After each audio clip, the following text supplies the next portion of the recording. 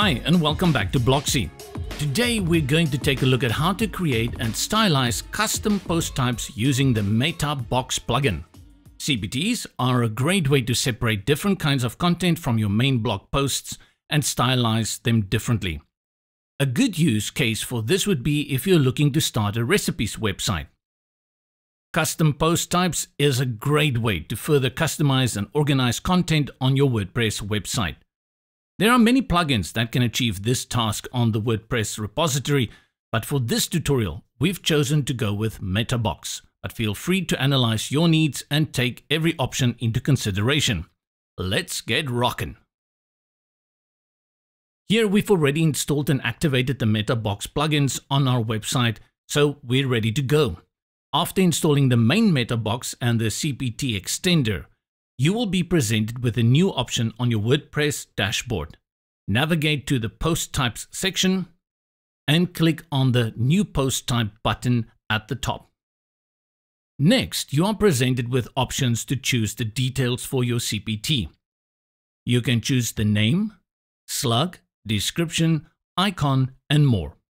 You can even choose one of the predefined taxonomies to assign to the new post type, though due to some WordPress limitations, it is advisable to create separate taxonomies for each CPT.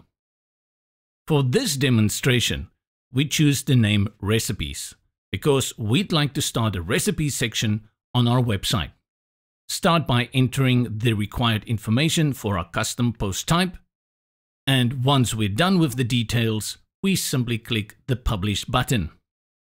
And actually, we're already halfway there. It's time to import some dummy content in our CPT so we can see how the customizer can help us stylize the post type. Then we will need to add the archive page to our menu for easier navigation.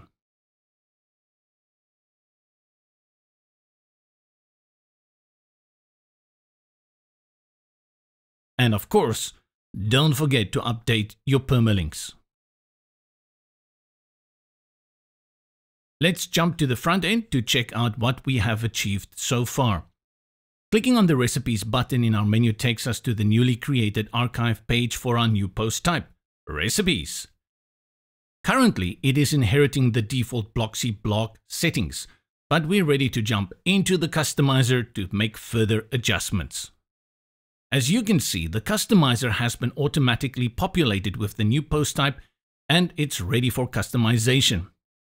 First, we jump into the archive section to adjust our cards.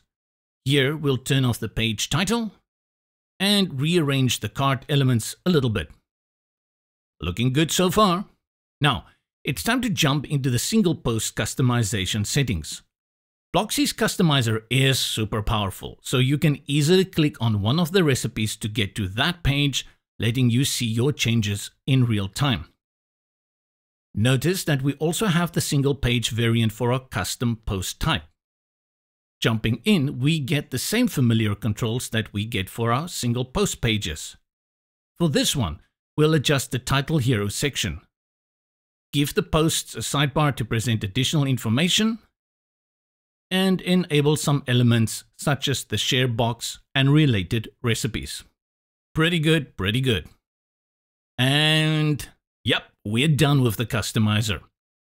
Go back to our front end and check out what we have achieved.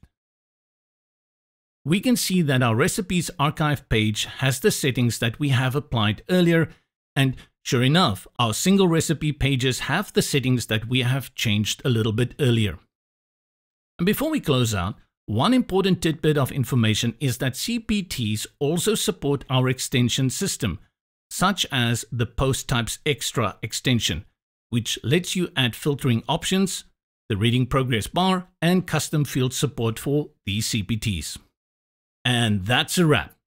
A super simple demo because we have Blocksy that does half of the work itself.